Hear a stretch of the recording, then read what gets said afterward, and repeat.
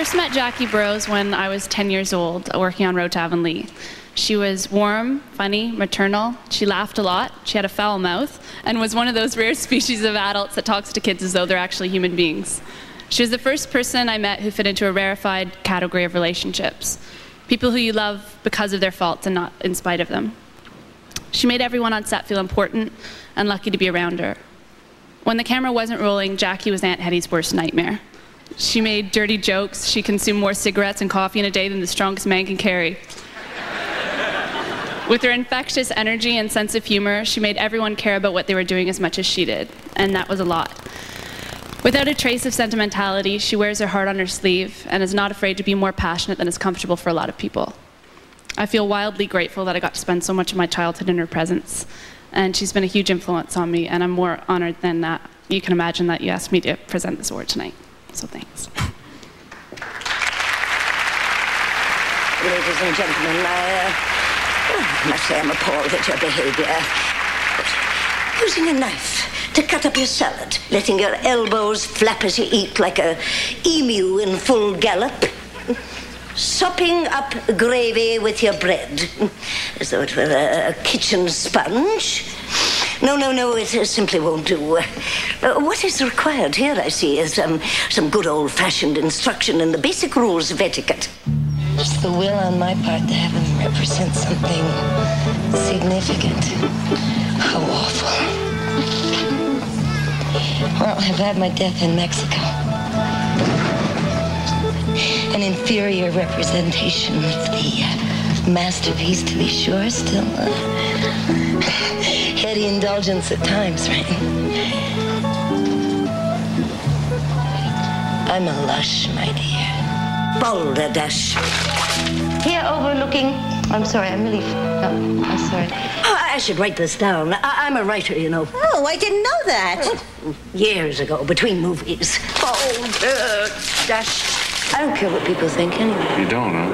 No. Well, why don't you care what people think? There's no reason why we should be like all the rest of the people here. Well, this is Lulu. Pleasure to make your acquaintance, I'm sure. Well, yes, I suppose you might call it eclectic. He kills on command without remorse. Well, he also has a sexual organ. He's capable of reproduction, but that hardly redeems him. You ever hit your wife, Mr. Wickle? No. Well, she doesn't know the power of a man. How am I doing, darling? Perfect. Just right. Now take 1 or 2 puffs. Don't approve a reefer, you know.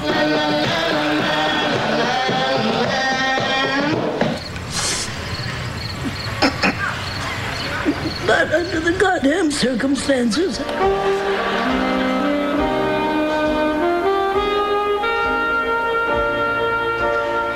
If you want to live here, or in a tree, or underwater, it's all right with me. Everybody's doing their own thing, you know.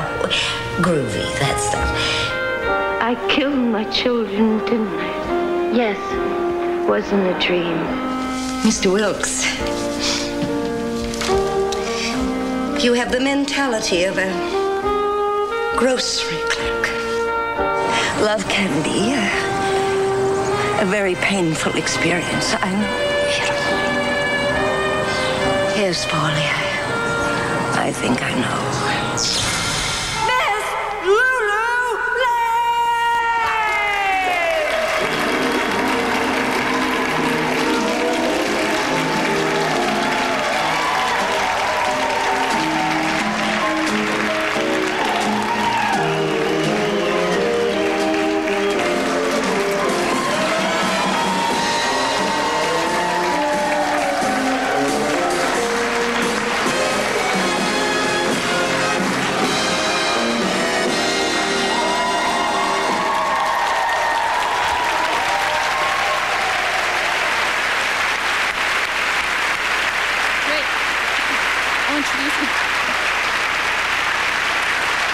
With the generous support of Alliance Atlantis, Jackie Burroughs.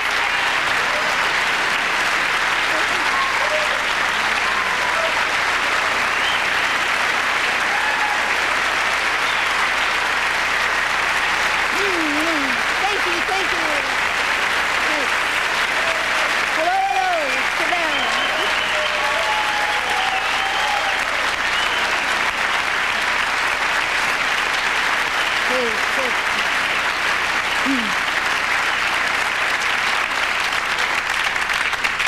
Thanks. Well, what a mean thing to do for a girl who likes to pretend she's above all this sort of thing, you know. And it turns out I'm thrilled, so thank you. I want to thank the Academy for this great honor. Supposedly it's from my body of work, a fearful phrase, right? I think after looking at those clips, I think I put a little too much body into my work. But I want to thank Marie St-Pierre for this gorgeous dress. Thank you. And most important, thanks to sweet Sarah for those mean words, those beautiful words. I like to think I taught her a thing or two in Avonlea, but in that schoolhouse, but you know, I never did teach her how to smoke, which was a drag. Thank you. I first of all want to say a word or two. I want to say hello to my family, okay? I want to say hello to my beautiful family in Kingston and in Niagara and in Los Angeles. Hi to Sonny Sadinsky. Hello to my date, Michael Oscars, and to my best friend, Anne McKenzie. And to all of you, thank you. Okay, more. Okay. Like, I was sitting there and I was thinking, I was listening, I was enjoying myself even without a cigarette. And I was thinking, like, when it came to be my turn, I was determined that I was just going to, you know, be graceful, say thank you, and get off the stage. But now that I'm up here, I would, just let me say this, like, I'm an actor, and generally that's sort of a silly thing to be, you know, but when I think of myself as a Canadian actor, then it starts to mean something to me, because I honestly think we are at a great advantage in this country. Clearly we don't need to waste time, you know, trudging along the treadmill of fame and fortune, or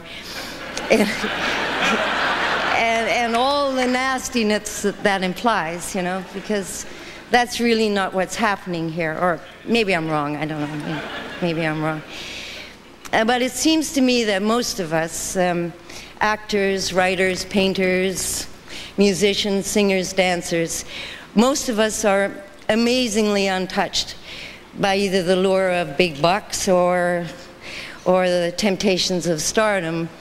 And I think that's an advantage. And we're free as birds to pursue our passions just because we love them for free and for fun, and quite a lot of the time for free, actually.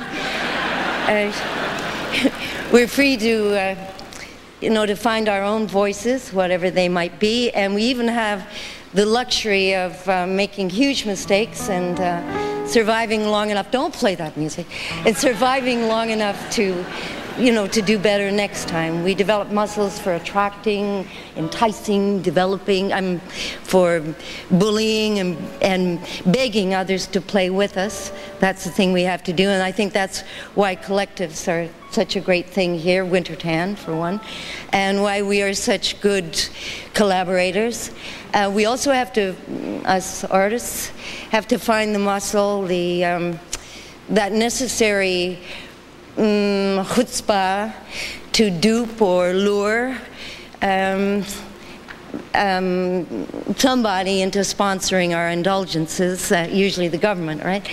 But I just really think that this is a great, this energy, the spine, you know, the stamina, the ingenuity, the quirkiness that makes for a Canadian artist stands us in good stead in the long run, and even some brilliance is produced now and then. And I just think in this time, and in this difficult time, that you can rely on us to speak honestly and freely, and express our hearts and minds in full conscience. And I'm proud of that. It's one quick thing. I was in Vancouver having breakfast in a white spot, and There was this photograph on the wall. It was of a waitress in the 40s with a little white cap and apron and carrying a big tray of food. And underneath it said, are you proud of what you serve? If not, don't serve it. And that's sort of what I'd like to say. I'm really happy to be here. I'm going to go off for a smoke. And I love you all. Thank you.